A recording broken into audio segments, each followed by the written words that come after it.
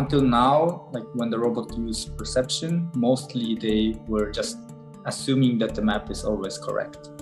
So if there's a step in front, the robot like trusts the map and steps on it.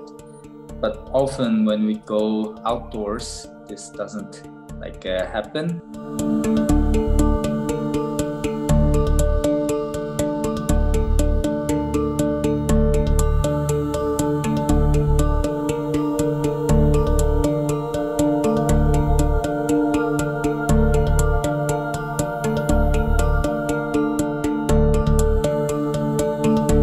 It's trained end-to-end, so the network gets both information and tries to estimate kind of a ground truth information.